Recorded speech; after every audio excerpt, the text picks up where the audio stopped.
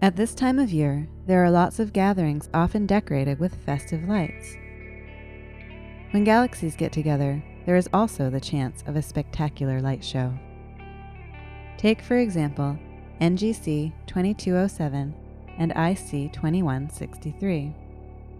Located about 130 million light-years from Earth, in the constellation of Canis Major in the southern hemisphere, this pair of spiral galaxies is caught in a grazing encounter.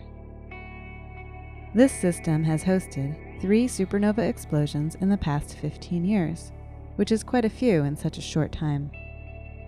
This galactic pair has also produced one of the most bountiful collections of super bright X-ray lights known. These special objects, officially known as ultraluminous X-ray sources, or ULXs, have been found using data from NASA's Chandra X-ray Observatory.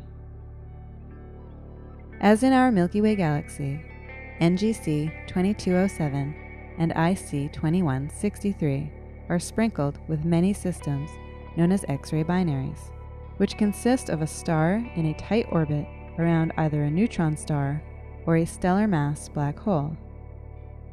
The strong gravity of the neutron star or black hole pulls matter from the companion star.